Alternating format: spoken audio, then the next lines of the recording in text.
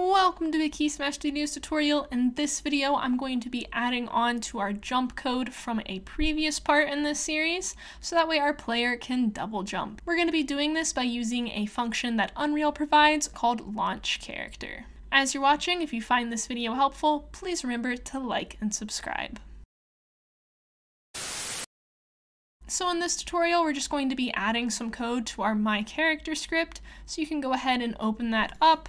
You are going to need the code from our jumping tutorial. I will link the whole series in the description below, but I will make sure to also add that jump tutorial by itself in case you just want that code. So we're going to go ahead and start off in the header, and we're going to be adding two things. One is going to be a function, and it's actually going to be a virtual void function. It's called landed. And this is a function that Unreal has made that determines when the player has hit the ground or not. And its type is fHitResult, and it's called hit.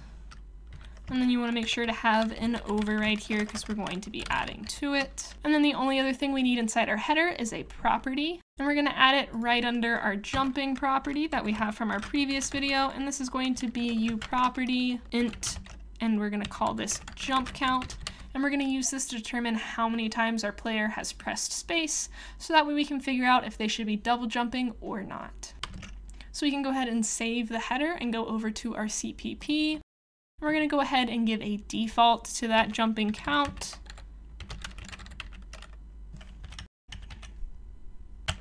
And we're just going to make it 0.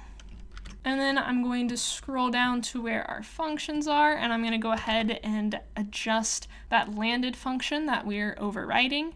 So void a MyCharacter landed const fHitResult hit. And this landed that we're overriding is actually a part of the character class. So if you're not following this tutorial all the way through and just using our jump code, you are going to want to make sure that your script inherits from character. So inside here, we're going to be getting the super of landed, as we still want that functionality to be happening. And then what we're going to be adding in here is just once we've landed, we want our jump count to go back to 0. And so now that we've set up our jump count to reset whenever our player is back on the ground, we're going to go down to our check jump function. And with this function, we're calling it every time we press and release the spacebar. And the reason we're doing this is so that way our character can hold down the spacebar and continuously jump instead of having to click it every time they want to jump. So we're just going to adjust this slightly. This first if statement is going to be what's called whenever our player releases the spacebar. In other words, they no longer are wanting to jump. And this else statement is what's going to be called whenever our player is deciding to jump. So inside this is where we're wanting to add to our jump count and check if our player has reached that jump count that we're wanting so we can double jump. So we're going to go ahead and do jump count ++. And this just adds 1 to our variable jump count every time it goes inside this else statement, which again happens whenever our player presses the spacebar. And now we're going to go ahead and check that jump count variable. So we're going to see if it's equal to 2. In other words, the player has pressed the space 2 times while in the air. And if it is equal to 2, then we want to do our LaunchCharacter function. This is a built-in function made by Unreal for the character class. So again, it's really important to make sure that you're inheriting from character. And so now it wants the f vector of our launch velocity.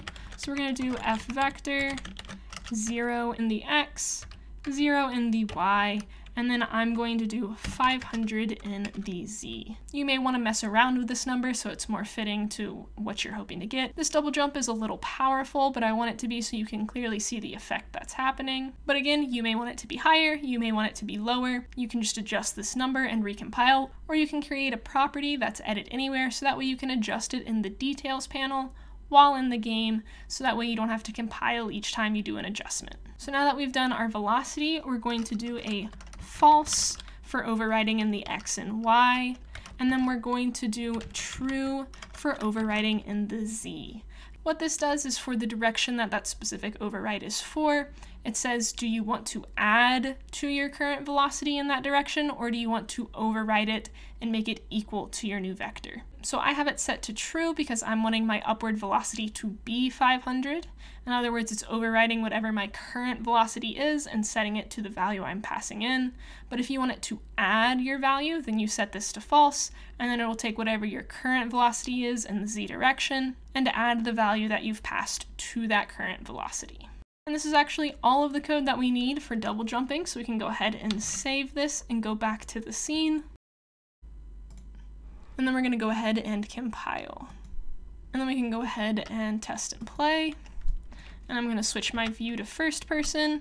And then if I click once and then click twice, you can see I double jump. And if I click a bunch, I still only do the twice.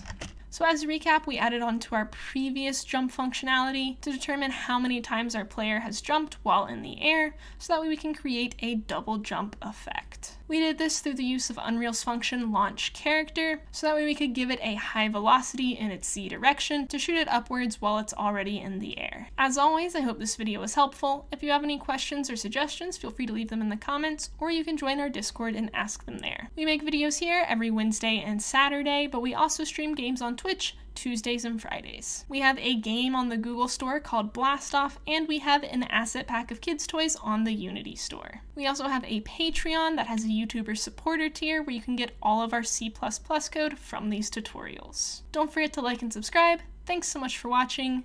See you next time.